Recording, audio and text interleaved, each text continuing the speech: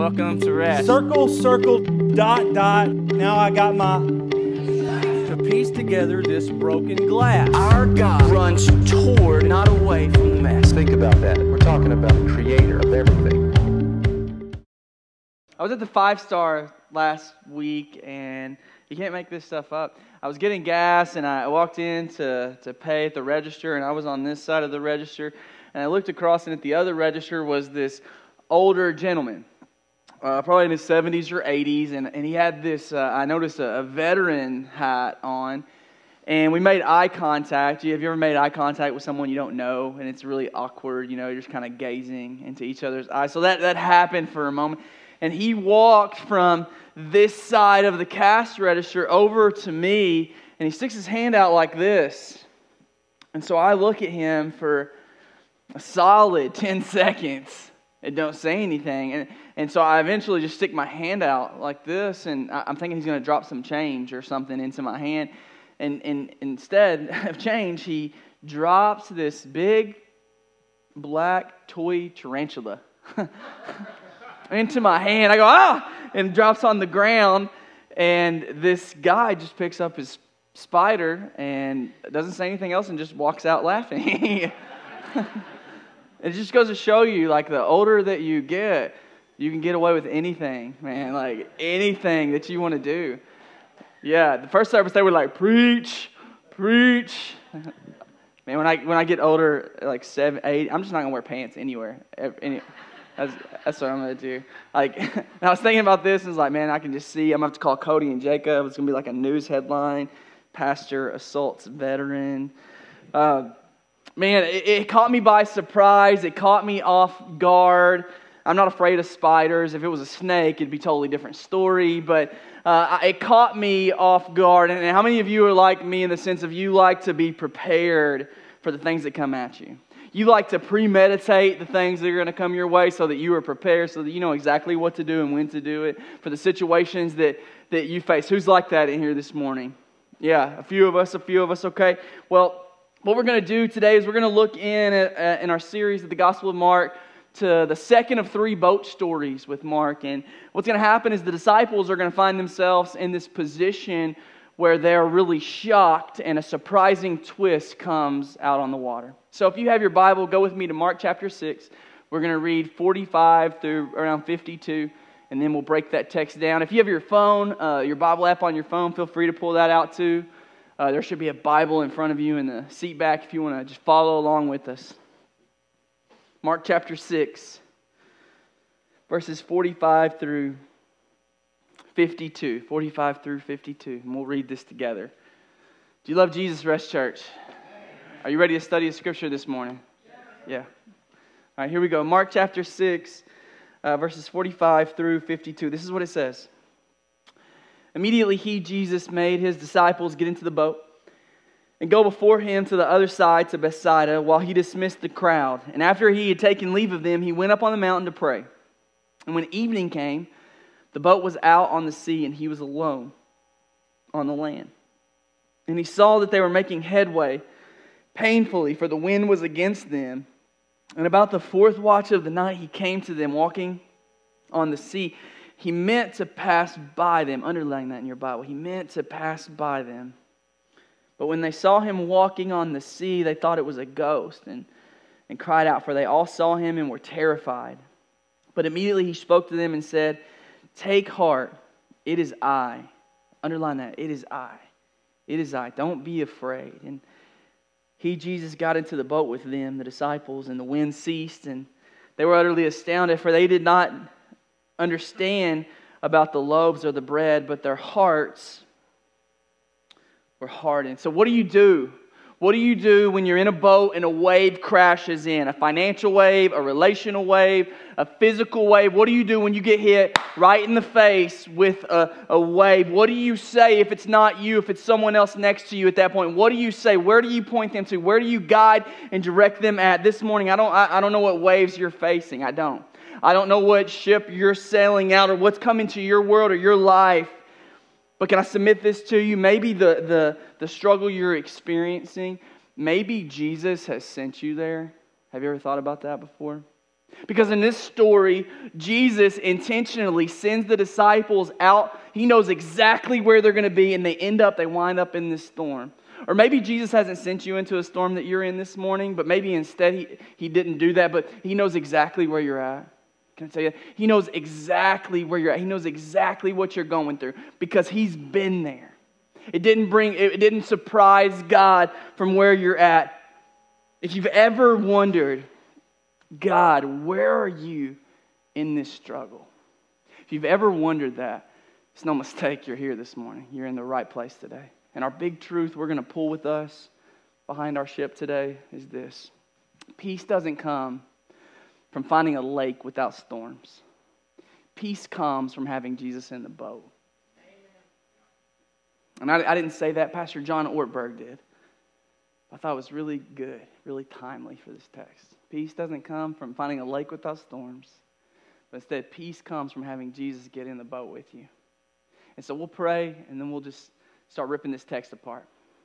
So let's pray. Jesus, we love you, and we thank you for who you are.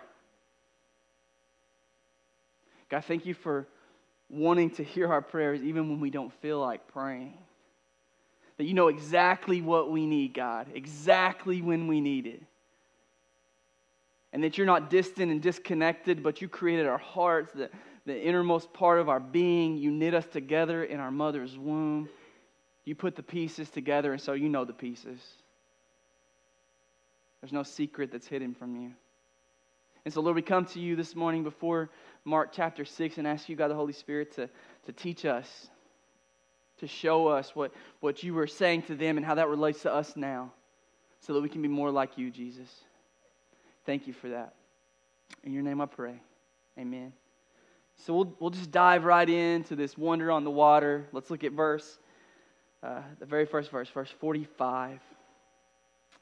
Verse 45 says, immediately he, Jesus, made his disciples get into the boat and go before him to the other side, to Bethsaida, while he dismissed the crowd. So this story in Mark comes off of another story that we read last week. If you weren't here, I'll just fill you in with the details. Jesus came, and along with his disciples, they had just a little bit of bread, and they had just a little bit of crappie, and they fed thousands of people. Thousands of people. Praise God for babies, amen? Right? Yeah, we love babies here. It's all good. So Jesus, he feeds this massive crowd, 10, 15, 20, 25,000 people, which is a few biscuits and some crappie. It's a miracle. And the crowd has seen this, and so they're looking in, going, man, if Jesus could do that, what else could he do? More specifically, what could Jesus do for me? And so Jesus is looking at this crowd that has this really politically charged background, this mob, so to speak, and Jesus goes into crowd control mode. What he does, the text says that he dismisses the crowd. It's game over. Grab your t-shirt. The fish sticks are gone. Get your falafel on the way out. Go home. Jesus sends them out. He dismisses the crowd. He then directs his disciples to go ahead of him to a place called Bethsaida. Jesus Ubers them a boat, and they head out before Jesus heads out. He dismisses the crowd. And what I want you to see in this is that Jesus, the captain of this whole plan, tells his disciples to go out ahead of him. The 12 go out before Jesus goes out. They leave before Jesus leaves. They're at the sea. He's on the shore. Jesus purposely, intentionally, deliberately, and sovereignly sends them out into a storm. Did you catch that? Jesus sends them into a storm. His followers, he sends them out into a storm. He knows exactly where they're going to end up. He knows exactly where they're going, exactly what they're going through. And Jesus still sends them out. And this is a reminder for me and for you that we are ultimately guided by God's plans. Like me and you, we may have a lot of plans to do this or that and this. But ultimately, we submit to God's plan because when our plans don't work out the way that we think they should, ultimately, Jesus' plan is better anyway. Amen? And so we are guided by God's plan. And I want you to know that Jesus, he might send you into some distress. Jesus might send you out into some distress. He might send you into a struggle. Do you know that? But why? Why does Jesus even do that? Why would he send the people that he loved that are following him out into a storm?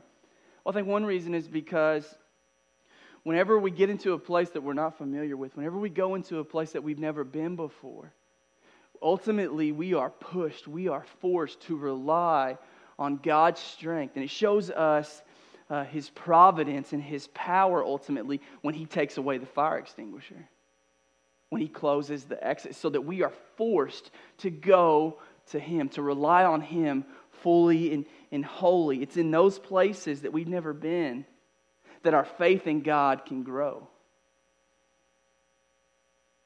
Man, for me, the easiest one to relate this back to is planning a church.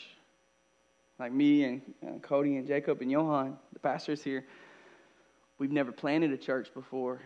You know, this is unfamiliar territory that we're in. And so what happens as a result of that is that there's some growth problems sometimes. There's some stretch marks that are noticeably left at times because we aren't necessarily connected or backed by a governing agency, so to speak. We're kind of free agents in the church world.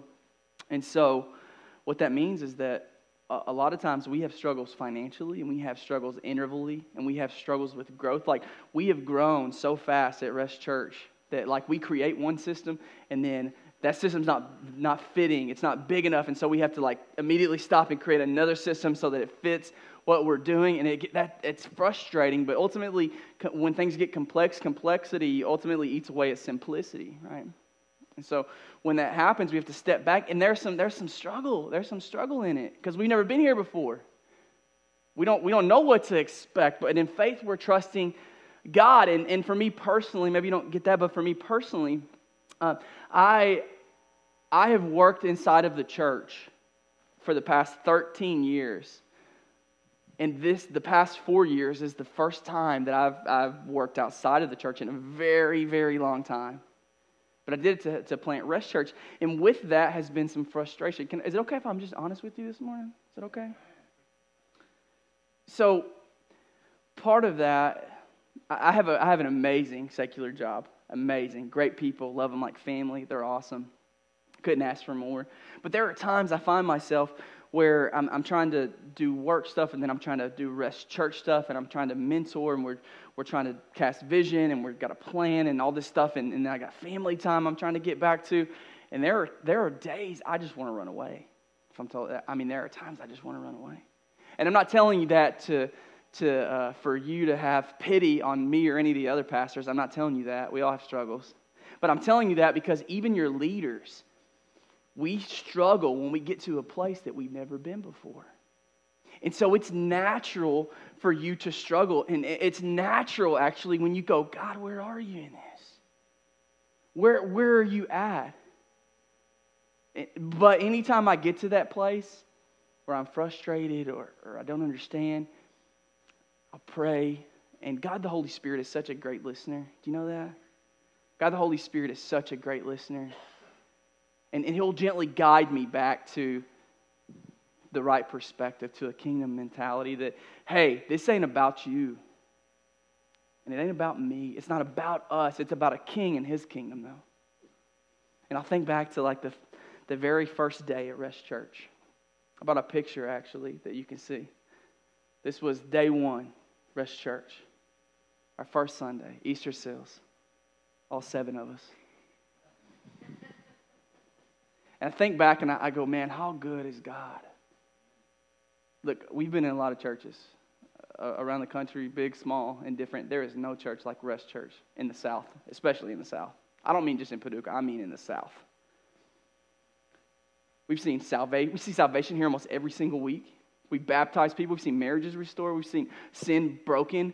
We see all of these things by the grace of God, and we've grown because of God's goodness toward us in that. Man, this is a good thing. And I'll sit back and go, I'll remember where we were and then where we are and just thank God. I mean, we come in here every week, guys, and we preach the Bible for like an hour. And you come back.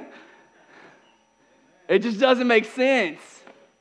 It's not. And then you tell your friends about it. You're like, hey, they preached the Bible here for like an hour. And they're like, that sounds awful. And I'm like, no, it's great. Come. Man, God is present in that. God is present in our struggle.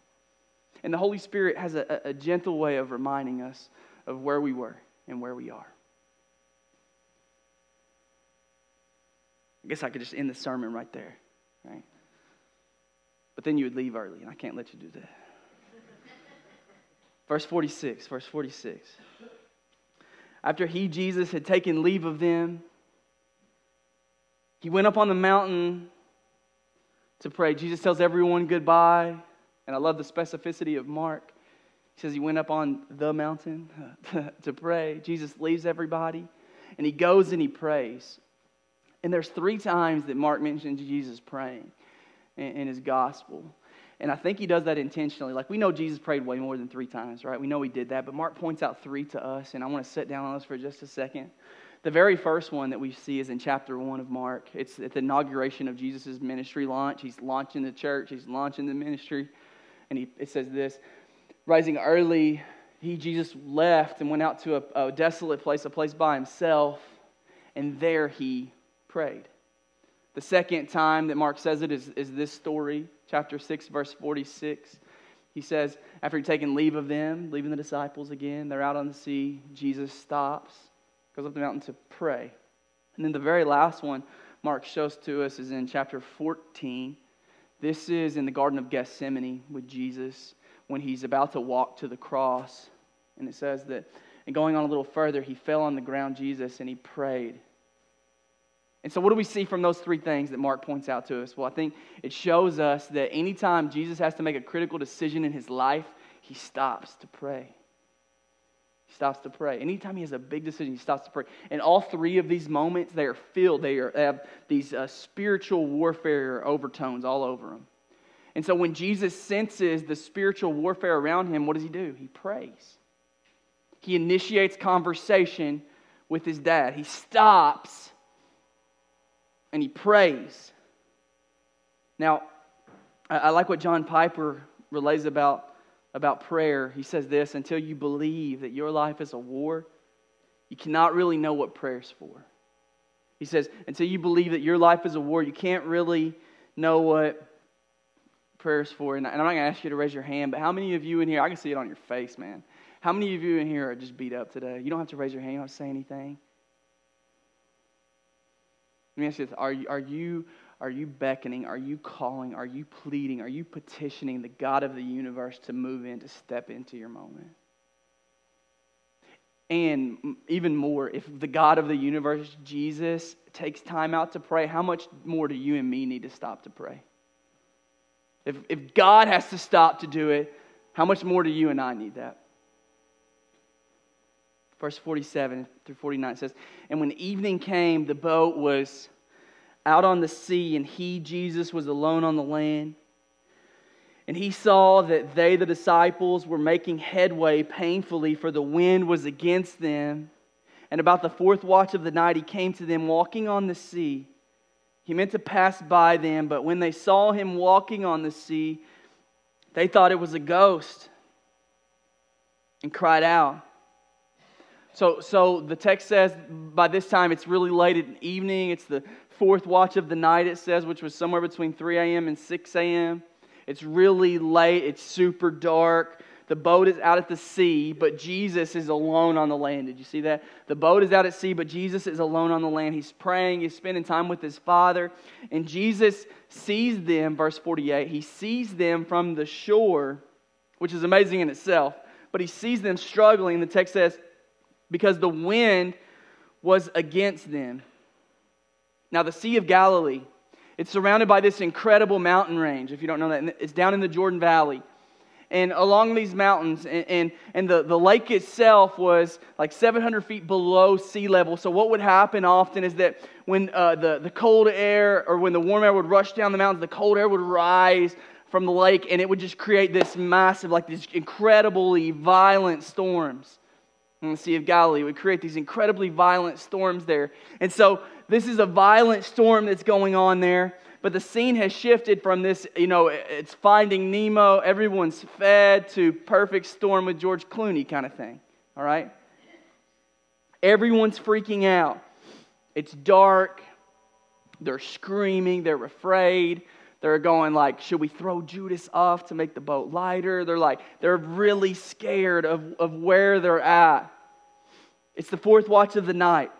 It's the fourth watch of the night, it says. And I point that out because these guys have been rowing, straining for almost 9 hours. They were set out to go to Bethsaida, but the violent storm has shifted them off to a different path, which they'll end up somewhere else, actually. But they've been rowing for about 9 hours. And Jesus, the whole time they're in this storm, is on the land. He's watching this. He's seeing this go on. He knows exactly what they're going through. He knows exactly where they're at on the water. And in essence, Jesus was testing the faith of the disciples to see if their security was in Him and Him alone, or Him and some other things. Can I tell you this? Ultimately, if you're a follower of Jesus, your security isn't in your security system at home. It's not in your gun.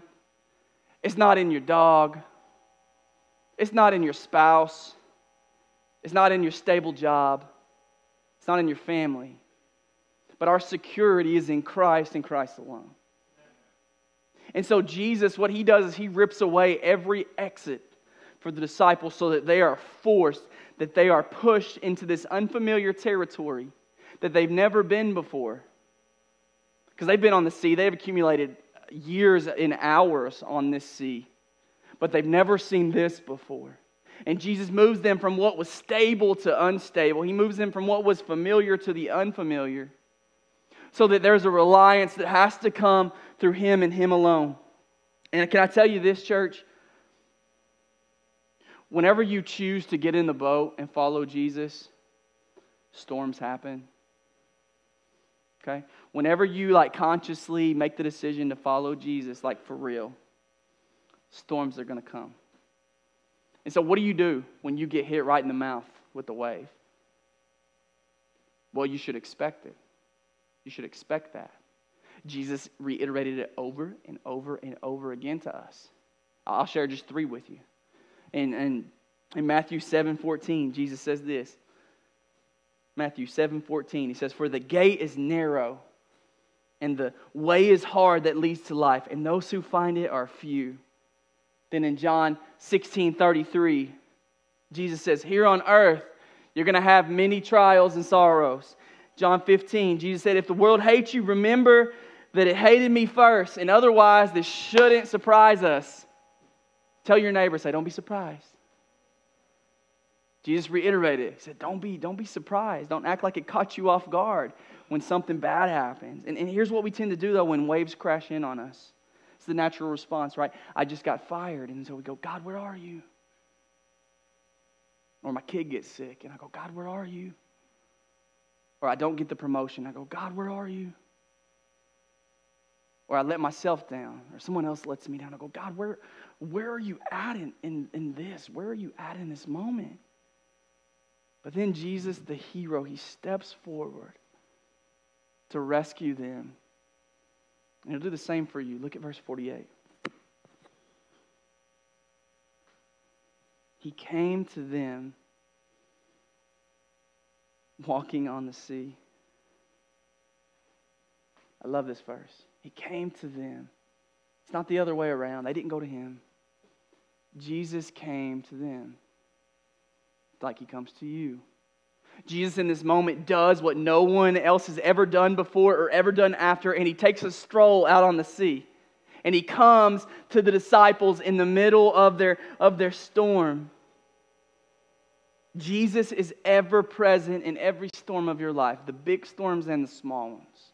He is ever always present, and He comes to you just in the same way as God when He stepped out of heaven to this earth for you and for me, so we might be reconciled back to the Father. Jesus does the same thing here in the story in the Gospel of Mark. He steps to us, and He came such a long way. John 6 tells us that the disciples, they were rowing. They were about 3.5 miles out. So this isn't just like I walked a couple feet. Jesus goes out several miles in the dark, in the pitch black dark, walks out across the sea to the disciples to meet them. He goes to them. He came to them. He knows exactly where they are and exactly what they're going through. And I love that Jesus uses the sea, the raging sea, as this reminder to the disciples that even though they are afraid of this thing, it's just a set of steps to Him. Did you catch that? The thing that they are so afraid of, God literally walks on. And He says, this is no thing for me. I know you're freaked out. I know you feel like you're not in control. I get that. This is no thing for me. The living water steps out onto the water. Now, in Matthew chapter 14, if you want to write this down, you can. Matthew chapter 14, verses 28 through 31. That's where we're given this side story about the Apostle Peter, where Peter sees Jesus out in the water. It's the same story. He sees Jesus out in the water. He's like, Jesus, tell me to come out to the water. And so Peter steps out on the water and walks a few steps, and then he starts to take his eyes off of Jesus, so he starts to sink, and then Jesus has to reach down and save him. Really cool story. But Mark doesn't include that here. And I think it's intentional, actually. I think what he's trying to show us is that he's not so focused on the ones who are in the boat as he is on the one who's walking on the water. And so what he's doing is he's painting this picture for us, pointing back to the bread of life in John 6. You know, the bread of life has come and just fed these thousands of people with some bread. And then now all of a sudden the living water, John chapter 7, verse 38, has just walked on the water. He's saying it's not about the bread and it's not about the agua. This is about the living God who's now living among us. He's saying it's about Him. It's about that deity. It's about that guy. It's about God. And the text says, verse 48, He meant to pass by them. We'll come back to that. Verse 49, but when they saw Him walking on the sea, they thought it was a ghost and cried out. And we've said this before in this series, church, but Jesus plus anything ruins everything. Jesus plus anything, it ruins everything. Because ultimately our security has to be found in God and in God alone. And the disciples here, they see this and they're terrified, they're afraid. Verse 49 says, when they saw Him walking, they thought it was a ghost. And I'll just remind you this morning that the call of following Jesus on your life is for you to let go. Tell your neighbor, say, let go. Let go. Let go. It means let go of everything. That we surrender everything at the feet of Jesus, that He is in total control over all that we have and all that we do. And Jesus keeps looking at the disciples, He's going, hey, trust me. Hey, trust me. But the disciples, what they're hearing is they're hearing, trust me to fix my circumstance. And that's not what He's saying. Jesus is saying, trust me. The disciples are hearing, trust me to fix your circumstance. And that's not what He's saying, okay? That's not what He's saying. Do you know that God may not fix your circumstance? Like, let's put that on a t-shirt, right? This may not work out. God might not fix your circumstance. He might not here on this earth. Can He? Yeah, 100%. 1,000,000%. Will He? Maybe. Maybe not. Because ultimately, our circumstances, you know, the things around us that we see and the things around us that we hear, we're not supposed to live off of those things. But instead, we're supposed to live off of the truth in the Scripture that God has given to us as a compass. Because your eyes are going to deceive you. Your heart's going to deceive you. Your ears are going to deceive you. Even salt looks like sugar, right? So Jesus says this is something you can actually trust in, that you can put your weight in. And so you're going, Adam, so what you're saying, my man, is you're going, when I can't pay my bills, God is still good? Yeah. When my kids get sick and there's nothing that I can do about it, God's still sovereign? Yeah. When I'm stuck in this position that I really don't want to be in and I'm not sure why I'm here in the first place, God is still holy? Yes. God remains the same. God never changes. Never.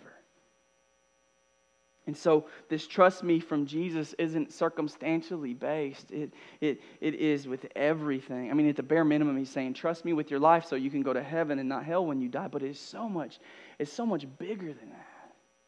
So much bigger than that. You can't trust everything you feel, and you can't trust everything that you see. Okay, let's backtrack just for a second. Verse 48, I told you I was coming back there. This is one of my favorite verses in this. Verse 48, the end part, it says, He, Jesus, meant to pass by them. That little phrase there, it is so jam-packed. He meant to pass by them. When you first read it, it sounds a little weird, right? Like, Jesus, was he like trying to be that guy who pays for your lunch in front of you in the drive-thru, but then pulls off so you can't see who it is? Like, is he meaning to just pass by them, or is he like testing the disciples' faith? He doesn't show his face, and what's he trying to do? This sounds a little weird. He meant to pass by them. A better understanding of this comes from an idea that shows up in the Old Testament. It's called a theophany. Say theophany. Let's get on the same page. Say theophany. Yeah. So a theophany, it is where Jesus shows up in the Old Testament, okay? It's a manifestation of God. It's the Jesus block party has moved in, okay? That's what a theophany is. And what we see in the Old Testament is we see the Lord Jesus show up all the time. I'll give you just a couple of examples. In 1 Kings chapter 19, verse 11, he shows up with the prophet Elijah, and this is what it says. And he said, go out and stand on the mount before the Lord, and behold, and I underline it for you, the Lord passed by. Another example of this, that you might remember this one. There was an incident with a golden cow, and then Israel's future was kind of up in arms. And so this is God with Moses. Moses said, please show me your glory. He says this to God. God, please show me your glory. And God said back to him, he said, you cannot see my face, for man shall not see me and live. And the Lord said, behold, there's a place by me where you can stand on the rock while my glory passes by. There it is again. I will put you in the cleft of the rock. I'll cover you with my hand until I have passed by, but my face shall not be seen. So you remember after this, Moses sees the manifestation of the presence of God. And his face is literally reflecting the brightness of God's goodness. It's like he's just got into a fight with a bunch of glow sticks, and he walks down off of this mountain, and everyone can see that his physical appearance is just different because God's glory passed by. Those theophanies with the Lord Jesus they were temporary. They were pointing forward to the time when Christ would come and be born to the Virgin, the incarnation moment, and that Christ is here. And that's what he's saying in Mark 6. He's saying, I has passed by. That I have passed by. And so he's passing by the disciples to show his glory, to reveal his deity. And when they hear this, they automatically are connecting these two stories. This is the permanent appearance of God among us. And in fact, in John's gospel, Jesus said this to Philip once in John 14. Jesus said, have I been with you all this time, Philip, and you still don't know who I am? Anyone who has seen me has seen the Father. So why are you asking me to show him to you? I love this, verse 48. I love this verse, man. He passed by them. What Jesus was saying is he was going, in the same way that I passed in front of Elijah, in the same way that I passed in front of Moses at Horeb, in the same way that I was walking with Adam and Eve in the garden, in the same way that I was in the fiery furnace with Shadrach, Meshach, and Abednego, in the same way I passed by them, I'm passing by you. Take notice. And so he passes by them, but unfortunately they don't see it. Verse 49. They see him, but what did they thought he was a what? A ghost. And so naturally they scream, ah! Right? Their faces are pale. They're afraid. They're terrified. They think it's a ghost because people don't walk on water, right? Dead men don't get up unless you're God. And so the God of the universe steps out into the water and they scream. They don't see it yet. In verse 50, for they all saw him and they were terrified. But immediately he spoke to them and said, Take heart, it is I. Don't be afraid. And Jesus got into the boat, verse 51, with them, and the wind ceased, and they were utterly astounded. Back to verse 50 for just a second. For they all saw him and were immediately terrified. The Greek for this is skid marks in your robe. They are afraid. They are terrified. But immediately, I love this, but immediately Jesus speaks to them. He doesn't rebuke them, but he says this really gentle thing to them. And he says three things I want to point out. He says, take heart, it is I, don't be afraid. Okay, you should write that down. Take heart, it is I, don't be afraid. Take heart, it is I, don't be afraid. So the take heart part, he's going, have courage. Have courage. It is I, will come back there. Do not be afraid, as there's this action of fear that is in progress. And it's not a suggestion, it's a command from Jesus. He says, don't be afraid. He's commanding them. Stop what you're doing. Stop being afraid. And he says, it is I. It is I. I want to camp out on this for just a second. In the real Greek, the real one, it's simply I am. Say I am. When Jesus says it is I, it's just I am. Have courage, take heart, because I am. That's what he's saying. Have courage, take heart, because I am. And now you might not catch why this is such a big deal yet, but you will in just a second. This idea comes from the Old Testament too. And so Jesus is painting a picture that they've grown up reading, they've grown up learning and studying. He brings it back to them. And so let me take you back to Exodus again for just a minute. In Exodus, this guy named Moses, he was chosen as the mouthpiece of God to go to this guy named Pharaoh. God picked Moses to go to Pharaoh. That Moses was going to help deliver God's people, Israel, who were in captivity. This is 2.4 million people, okay? This is a lot of people. And when God picks Moses, Moses is confused. He's overwhelmed. So Exodus 3:11, this is what Moses says. He says, who am I that I should go to Pharaoh and bring the children of Israel out of Egypt? God's going, you want a stuttering guy like me to go and to speak? Like, maybe you want to pick someone else to do the speaking part. You know, maybe I can be the prayer warrior.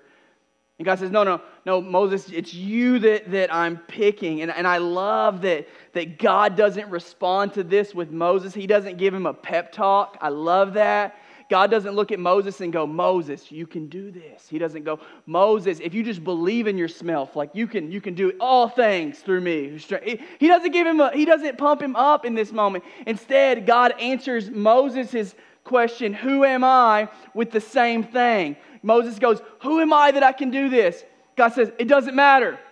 Think about, who am I? Did you catch that? Moses goes, who am I? God goes, it doesn't matter. Who am I? And so when God picks Moses, he never has intentions that Moses is going to be the one to actually do the delivering. God is relying on himself. He just needs a leader who can speak. He needs somebody with skin to go on his behalf. It's not Moses. I mean, it's definitely not Moses. It's God. And so God says back to him, who am I? All along, God was counting on himself to pull off the victory. And so the story goes, Moses is like, okay, who am I supposed to tell him that sent me, though? Because God was speaking through a burning tree, a burning bush. And Moses is like, no one's going to, believe that. Who am I supposed to tell them sent me? And for the first time in the history of mankind, God is about to reveal his name to Moses, which is so cool. See, prior to this time, generations before Moses, everyone knew God as Yahweh. And it was such a revered title that whenever they would write it out, they would abbreviate it. They wouldn't even write it all out. They would YHWH. They wouldn't write it all out because it was such a revered title. It means the God, the Most High God. And so it was really more of a description than a name. And Moses is going, well, who should I tell him sent me? And God, for the first time, reveals his name. In Hebrew, the word for I am is Hayah. Think of the Karate Kid. Hayah. It's got this connotation of the breath of God behind it. That's what, like that. It's got that kind of connotation behind it, the breath of God. And so in Exodus 3:14, this is what God says to Moses. Exodus 3:14, I am who I am. And he said this to the people of Israel, I am has sent me to you. He says, go tell them that I am has sent you. The English translation of this, I am is I be. Say I be. I be. And so what God was saying to Moses and to me and you is that I am. I am always constant. I am never changing. I am unending. I am strong. I am powerful. I am enough. And so in that moment, it doesn't matter how not enough Moses is. It doesn't matter how not enough the disciples in the boat were. Because God is enough. He is the I am. He is the one running the show. He is inexhaustible. And He is immeasurable. And when this story comes up in Mark, Jesus is making this declaration that He is God. He is the I am of the Old Testament. He is God. He is the second person of the Trinity. He is all-powerful and all-knowing, that He is I am. And that's what He's saying to the disciples there, that the I am has passed by them. The glory of God has just strolled on the sea. And even though the disciples won't totally get this picture until after the resurrection, Jesus still understands they have a lot of learning to do. Verse 52, finishing up. For they did not understand about the loaves of the bread, but their hearts, they were hardened. Man, this is incredible to me. After everything that they've just seen, they just watched this miraculous feeding of 25,000 people with just a few pieces of bread and some fish sticks. And then Jesus literally walks out on the sea to them. But they don't believe, and said their hearts were hardened. They didn't understand what this was about. And I think if we're honest, we all get this way, because me and you will be like, God, I believe you can do anything, until we get into a storm, until a wave hits us in the mouth. And then we're like, but my situation's a little different, you know? Like, God, I believe you're big enough for everybody else, but I struggle believing that you're big enough for me. That you're big enough to heal my mouth when I stutter. That you're strong enough to stand on the sea for me, on my behalf. I think if we're honest, we all struggle with that a little bit sometimes, believing that God is big enough. What I find so reassuring from this text, though, is that God doesn't rebuke them in that moment. Man, how good is that? God doesn't rebuke you in your ignorance. God doesn't rebuke you in your hard heart. But instead, He offers to us salvation and reconciliation back to the Father. And He understands. He knows exactly where you're at. Exactly. There's no surprise to Him. Jesus knows you better than you know yourself. Jesus loves you more than you love yourself, which is a whole lot if we're honest. Jesus is more compassionate than you could ever be. He is more powerful than you can ever imagine. And He knows your needs more perfectly than you can describe, because He made all of the pieces.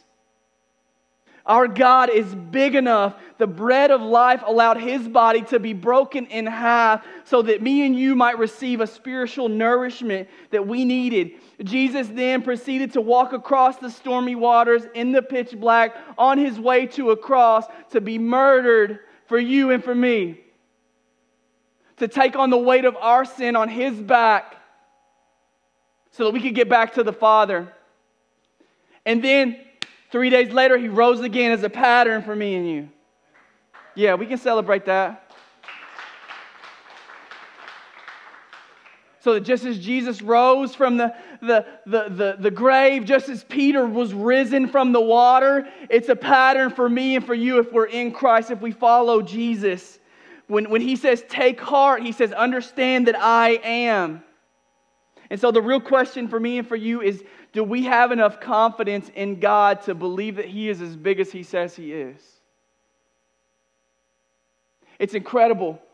All of a sudden, Moses, he's giving God's name, His first name, the I am, for the first time in history. And then all of a sudden, as Moses knows God's name, and as the disciples know God's name as I am, naturally Moses knows his name too. And we know our names. Because if God is I am, that means you and I, we're all I am nots. Catch that? I am not in control. I am not all powerful. I am not the solution to this. I'm not the one solving the equation. I'm not big enough, bad enough, strong enough, but I know someone who is, the great I am. That's what God is saying in this moment, that He is big enough for you. And would you believe it, man? Would you believe it? The cross, the murder of Jesus, stands at this pivotal moment in history, man, when skeptics look in at that and say, your God was murdered, your God was killed. It shows the strength of God, actually. That He was big enough to overcome this chaos, to allow His Son to be murdered on our behalf. It shows His strength, not His weakness. And to be honest, you and I, sooner or later, we're going to face a crossroads, man. Where the sky gets dark and where the boat is starting to shake a little bit from the hurricane. And in that moment, who will you put your trust in? That's the question. Who will you put your trust in? Hey, thanks for hanging out with us today. We hope that this message has encouraged, challenged, and helped shape you a little more into the person God had dreamed you to be. If God has blessed you in any way through the ministry of Rest Church, or if there's something you need prayer for, go to our app under prayer requests so we may hear more about how God is impacting your story. We were never meant to do life alone, and so we're so thankful for a family like you to do life with. It's because of your generosity that the gospel is being spread through Rest Church. So if you would like to help forward the mission, feel free to give by texting the word GIVE to 270-366-7947, followed by your dollar amount. Thank you for letting us speak God's truth into your life each week.